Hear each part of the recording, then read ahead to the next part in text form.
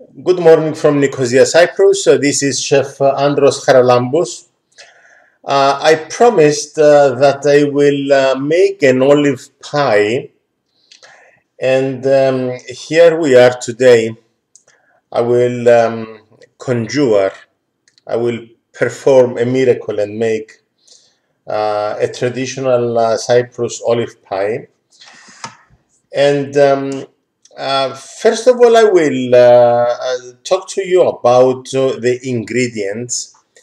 And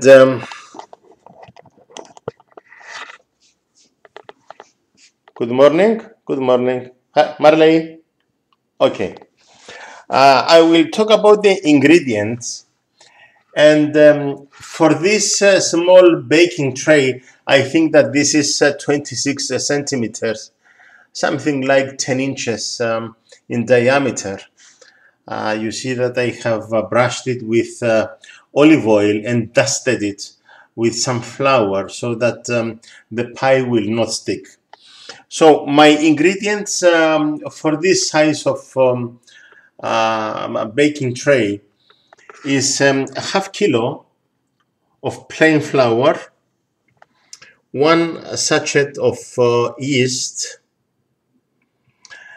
extra virgin olive oil, that is a half cup. We need 250 grams of black olives that I removed the seeds. So together with the seeds, they were 250 grams. And I am using the indigenous variety of olives that we have in Cyprus, the ones that they produce olive oil. Here I have 2 onions that I used that half cup of olive oil, and I did not fry them really. I just make them saute to make them translucent. This is my personal touch as a chef when I make my olive pie. Right now I fired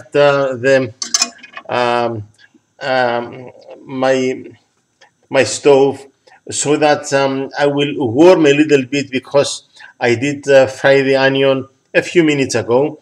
But as soon as it becomes a little bit warm, when it starts bubbling, okay, I will add the olives and turn off the gas, because I don't want it to be burning when I will be mixing my pie with my bare hands. Okay, so the rest of my ingredients, as we said, we are using black olives. This is fresh mint, which is a must for a Cyprus olive pie. This is cilantro. Cilantro is the green coriander that we use a lot in Cyprus in our salads, and of course in this pie. Now you see that my oil is warm. It makes but I will turn off the stove. I will add the olives so that they will be warm. Okay, I will use a spoon because I want everything to be warm so that they will rise my dough when I mix everything together. Okay, so I come back to my ingredients. It is a must to use green, a fresh green mint that I harvested from my garden, green cilantro or coriander, and my other personal touch to my olive pie is dill. So you don't find this in traditional Cyprus olive pies, But when my grandmother and my mother, they were making an olive pie, definitely they were using more flour and less olives, because they just wanted to give a little bit taste to the bread, so that they had to feed the family. So I will show you these are the black olives that I made about 2 months ago. So you see that they are ready. I have many more, and these are my sun-dried olives that 15 days ago I uploaded how to make sun-dried black olives. So this morning I I opened a knot and got the olives out of the parcel, and I laid them onto a clean cloth and placed them in the sunshine. They started shrinking, and they will shrink much more. This is just to give you an update of the previous video, but after 1 week I will upload another video to see for you to see the finished sun-dried olives. So this is my microwave, and now I will reveal how I made my dough. All right. What I did, I used a cloth and a towel. I made them wet. I put them into the microwave. I warmed them in the microwave. Then when I made my dough, so this is my dough, and we are ready now to make the olive pie. But I will come back to the microwave. What I did, I kneaded my flour, my dough. I told you that I used half a kilo of flour, 1 sachet of yeast, and half a spoonful of sugar, because sugar makes the yeast rise.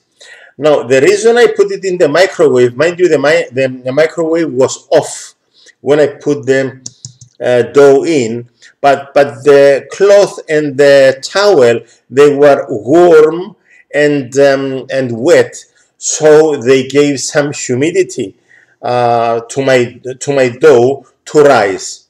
So what I am doing now, I am using a clean baking tray. I washed my hands. I get negative comments because I am wearing a ring. Okay, I am married. And I am wearing a watch. Okay, I want to watch the time. But don't worry, in the last 50 years I've been a professional cook. Nobody died. So let's continue. So I am emptying my dough into a clean baking dish, where I will mix all of my ingredients together. Okay? All right. I will spread my dough like this. Okay? I will add my cilantro.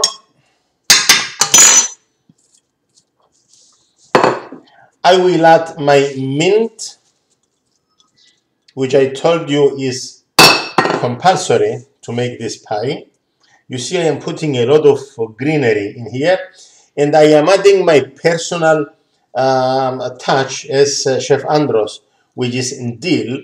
It gives a beautiful aroma into the pie. Now, before you saw me placing the olives into the pan. This is warm. It's not hot really after a few minutes, but I will add the warm olives and saute onion into the baking dish. And I will not discard this pan, and there is plenty of olive oil below, even some onion that I will not, you will see later what I will do with it. So now what I will do, I will mix my ingredients together, and I will be folding all the time. I will be folding because I want to incorporate all of the ingredients. Don't be afraid to mix it with your hands. You can always wash your hands later.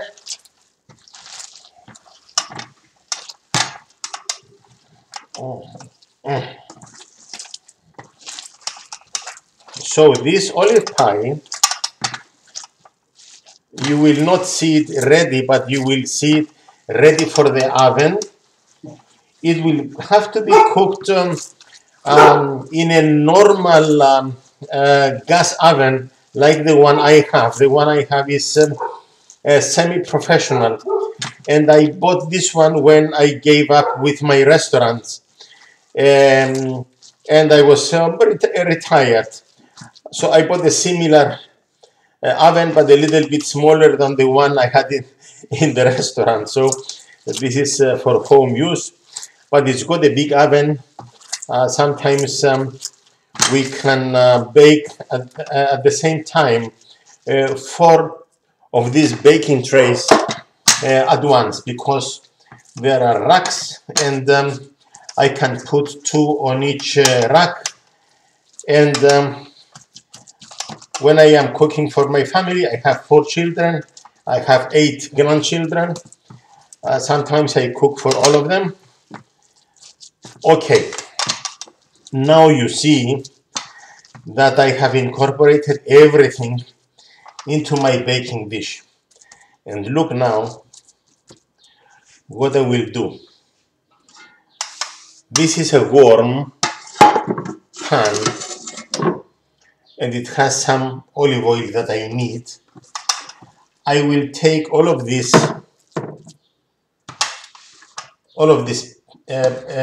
pie, which is the dough, together with the olives, the onion, the cilantro, mint, and my dill. So what I will do, I am pressing into the pan to give my dough a perfect round shape. So when I will, now normally I leave this pan covered like this for 10 or 15 minutes before transferring into my baking tray. My baking tray, this one is aluminum. I know that some people, they will start murmuring that, you know, this is aluminum, it's not healthy, it's not this, it's not that. Okay, some others say that this pan is worse because it's coated, and they find other excuses. But anyway, for this pie, it's not advisable to use glassware. I will not mention names, because it's not nice to make a bad advertisement. But glassware into the oven absorbs a lot of heat, and it may burn the pie. So we have to use a light baking tray. And if you don't have an aluminum one and you are using a stainless steel one, use a very thin one with a thin base, so it does not burn your pie in the oven. So I will speed things up. So what I will do now, I will transfer my pie from the one tray to the other, like this. I will press gently,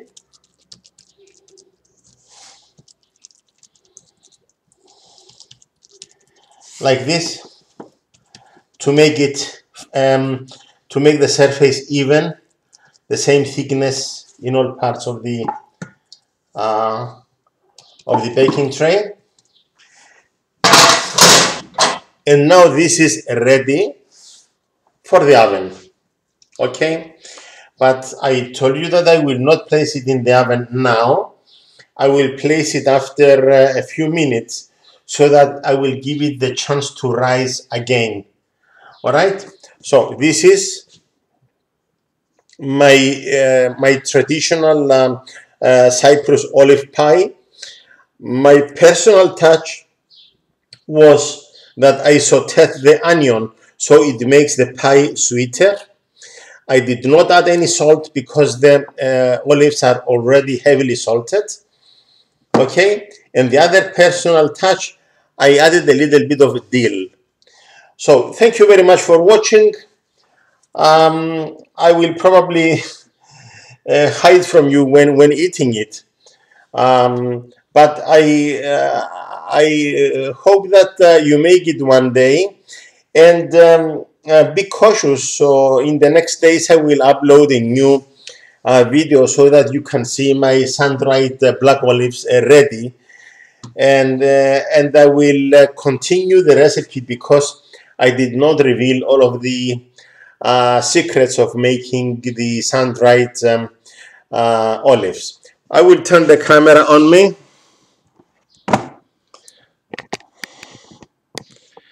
Hello, this is Chef Andros.